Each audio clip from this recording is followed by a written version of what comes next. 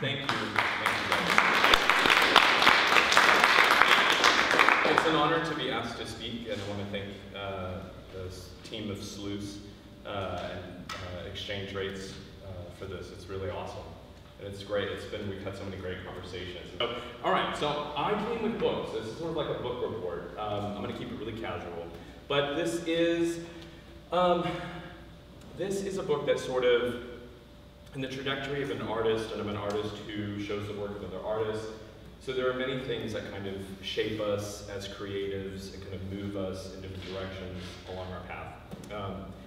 But this book is one of them. The title of the book is Advice to Young Artists in a Postmodern Era. And the author is William V. Dunning. He's recently deceased. He was professor, when I encountered the book, he was professor emeritus at Central Washington University, which is a state university in Washington State that I did not attend. But I just encountered the book, I think it was in the library, and it sort of jumped out of the shelf. I think the title sort of spoke to me. And so I'll get into a little bit of why, but I brought two other books. I was going to bring lots of visual aids. I actually went to eBay and I found this, I forgot it in my studio, but I got on eBay, I'm sort of dating myself, we'll say it was a flash art from a while back when I left university. We'll just say it's been a while. But I wanted to hold that up because it was sort of like, this book was sort of a remedy to that book. I left undergrad in the early 90s, and it was fine. I went to school at Arizona State University, and you know, it was great. It was a fine education. Lots of studio classes, lots of you know, painting, and a good handful of art history. But I didn't understand sort of how to do it. I didn't understand how to make a painting. I didn't understand how to clean a brush. I didn't understand how to create a mailing list. I didn't really know how to approach galleries. And I certainly, even though I had art history classes, and I knew some of the important dates, the Armory show, and sort of a few other important dates, I didn't understand how the puzzle pieces fit together. And so holding flash art in the early 90s was mystifying. It was very frustrating for me as a young person and just a young artist wanting to kind of make sense out of things. So, I'm just going to set these down here. I'm not his book agent, so these aren't for sale, but you know, it's sort of, they're hard to come by, actually. He's written 3 books, this author. Anyway, so what is this? I want to start my talk, because this talk is sort of about grounding, but it's also broken into 2 parts. The first part would be mentorship, and then the second part would be sort of historical lineage. You let me know when I'm at 5. So I had a conversation with my business partner and good friend Nick DePuro. So a lot of this is his stuff. So if there's anything that's wrong, if I get any dates wrong or art historical facts, like just talk to him. It's his fault. He'll take off all my slack. But we were having a conversation, and the note I got from Nick was, first, you need to listen to more hip-hop music. And I was like, yes, I do. And the second was, you know, this song we were listening to just the other day, and it really kind of, there's a few lyrics in it. It's from an interview that Jay-Z was having with the notorious B.I.G., where B.I.G. says, the key to staying on top of things is to treat everything like it's your first project. Like it's your first day back when you were an intern. Like, that's how you treat things. Just stay hungry. And when I heard those lyrics in Nick's car, thank you, I thought that's exactly the kind of mentorship advice that I found in this book. This book really spoke to me on a few different levels, but it actually had this really kind, sort of big brother kind of suggestions about how to approach gallery, how to maintain your artwork, how to be diligent in your practice, how to not take it personal when you get, as an artist, when you get a rejection, because it's not personal. Often, institutions building a programming that has very little to do with the quality of your work. It might be they just have another hard-edge, sparkly guy, you know, they've got him, we need a soft, round, fuzzy, and I'm not that. So, you know, it's not about the caliber of who I am as an artist or my work.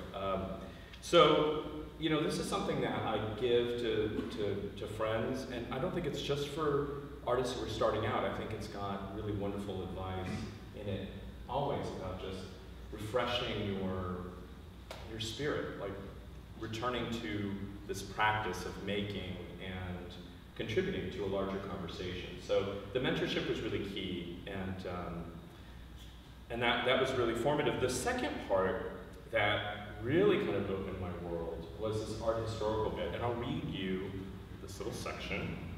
I promise it's not long. But it's in the back, and he's sort of talking about the other two books he wrote. He wrote a book called Changing Images of Pictorial Space, and the other book he wrote, sort of diametrically opposed to it, was The Roots of Postmodernism.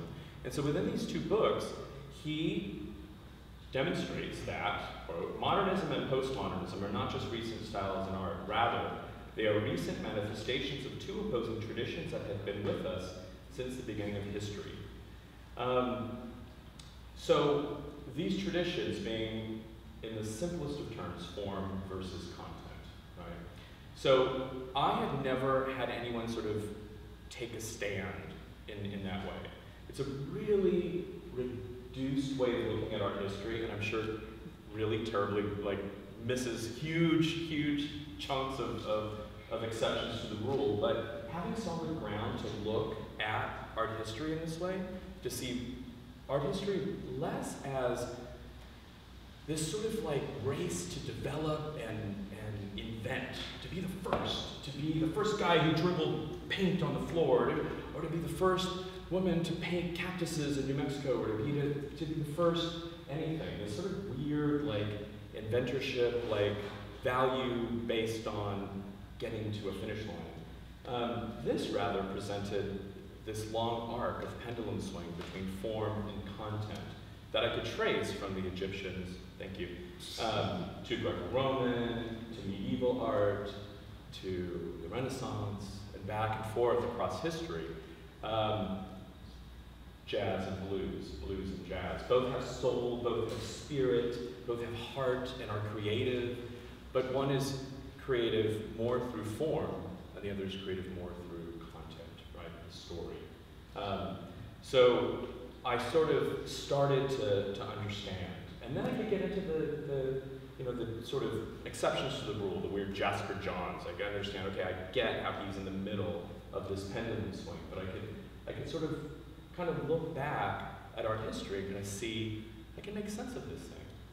I can understand this thing. I can approach it. And it became less of a finishing point and a threshold that I could cross over and get a little deeper. Part of the mentorship advice in this book was read above your sort of pay grade. Read books that are challenging. Read flash art when I'm in my early 20s and hate the jargon. I hated that they said oeuvre instead of body of work. Why? But okay, I got it, right? So, and then I moved on, and so getting the terminology and sort of challenging myself became something that stayed with me, and being open. And I sort of got a taste in my own practice of less inventing, and I started finding the joy in just performing, whether it was more form and structure, or more story and identity in who I was as a person and an artist. I began to revel and play more in those spaces. And I think this book had a lot to do with it and his other subsequent books. So I want to end with Nick DiPiero again. All things come back to our conversation. But, and all things sort of come back to 80s music for me. I was like a 70s kid, and 80s music was my new wave, new romantic, the advent of MTV. So Nick cued me into this song that I hadn't really heard before by these they were kind of post, they were after the New Romantics, but they were called They Might Be Giants, kind of college rock guys, a lot of albums, some hits. But they have a really great song called XTC versus Adamant. Right? So XTC, they wrote Skylarking, the song Dear God, Making Plans for Nigel, Adamant, Ant Music, Strip. So the lyrics, the first lyrics, they're brilliant. And for me, just bring it all home. XTC versus Adamant. This is your fault, Nick. XTC versus Adamant. Content versus form. Fighting for their place in rock and roll. There is no right and wrong. So the pendulum swings. I think one of my things is there is no right and wrong, and we'll just keep creating. And that's it for me. Thank you.